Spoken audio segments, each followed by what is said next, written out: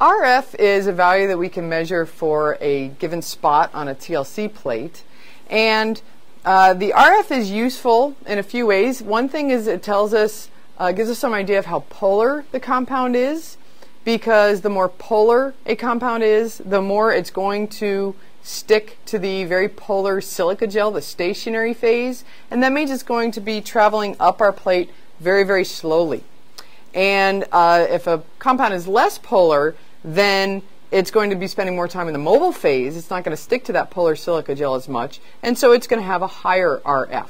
So when we take a look at this TLC plate, one thing we see is that there's 2 spots, so my mixture has at least 2 components in it. I say at least 2 because it's possible that one of these spots might have 2 compounds in it. It's possible for 2 compounds to co-spot. That's not too common, but we can't rule that out.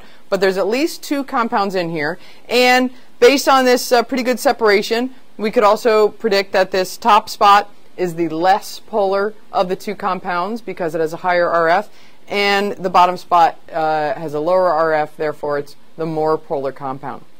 Now again, we can't put too much stock in that though, because it's possible for certain compounds, if we change the solvent composition, we might even see a swap in the RFs, and one might end up being a lower RF, especially if they're pretty close to start off with. And the other thing about these RF numbers is that they're so very dependent on your actual experimental conditions that it's not really a number that you can do much with. So a much better idea, rather than just running a TLC on a single compound, a single solution, is to always run a TLC with a second spot for comparison.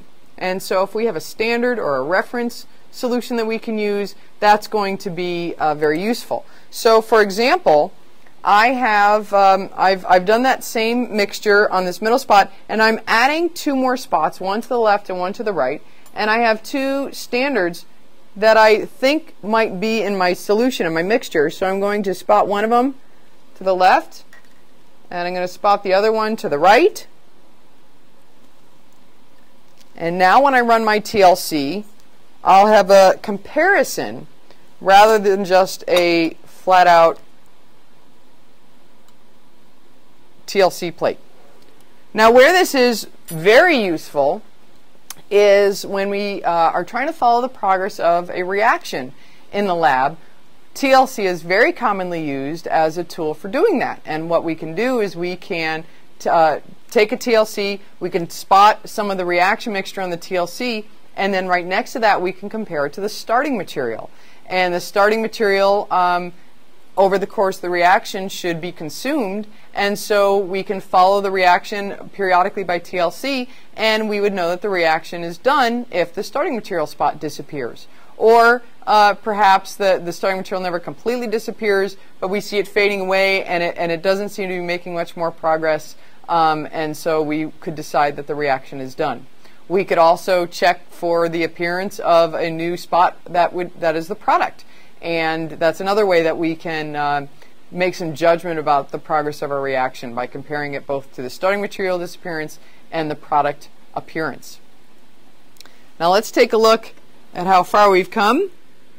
Probably would let this go just a little bit longer, but we can see what we have so far. Now again, I'm going to mark the solvent front with my pencil right away, and I can let this evaporate, let the solvent evaporate before we take a look at it, so we can see it real well with the UV lamp.